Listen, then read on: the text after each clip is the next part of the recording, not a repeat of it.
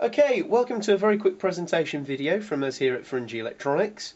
We're going to be showing you our latest product, the Easy Tune Signal Booster. And what we're going to be showing you today is how to wire it in conjunction with a fairly ubiquitous piece of kit that's in an awful lot of caravans, the status unit.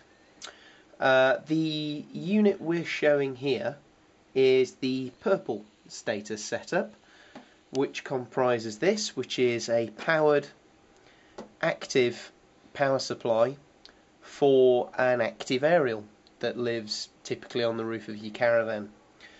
Now we are here in Clipstone, sunny Clipstone here in Nottinghamshire, where we have a particularly poor signal reception. So if you have a look from the output of the status unit here, we are running this into a Y splitter. Now one of the cables goes off to a normal Freeview digital TV set. Very typical thing, something that you'd most likely have in your own caravan. And the other lead, the purple lead here, is going to a fairly flash piece of equipment, which is this very beautiful looking spectrum analyzer. For those of you who don't have a degree in aerial technology, what this is a big screen that tells us all of the TV channels that we'd be receiving, and we'd view those as spikes, which you'll see in a moment. Now what we're seeing at the moment is not a lot. We've got a lot of noise, just general background noise. We're not really seeing any channels, anything coming through. And as you can see, if you look over at the TV set, I think the TV says it all really. We have no signal. Occasionally we're getting something breaking in, maybe a very light patchy picture for a second or two, but to all intents and purposes we have absolutely no signal whatsoever. And this could be very typical if you're in a remote caravanning spot. It's a very typical situation you could find yourself in, which would be very disappointing. What we're going to do now is we're going to show what happens when you patch in our Easy Tune.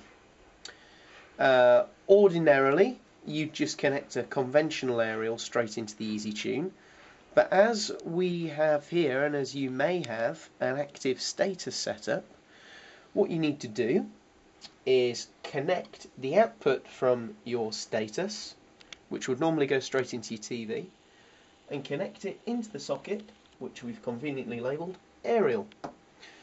I'm then going to connect our TV and our spectrum analyzer to one of the outputs of the Easy Tune, just there.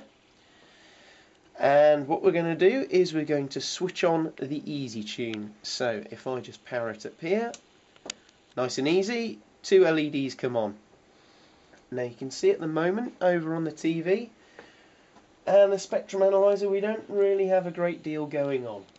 That's because I've got the boost control turned right down at the moment, so it's not really doing an awful lot. Now watch what happens when I turn some boost on. You'll see slowly the LEDs will begin to light up, and as soon as we start hitting some green we'll get some picture. Here we go, let's have some full boost. And if you look at that, it's magic. There we go. We've got a fantastic clear TV picture with no breakup, no interference. Wonderful picture. And if you look over at our spectrum analyzer just here, you'll start seeing each one of these individual peaks is a TV channel.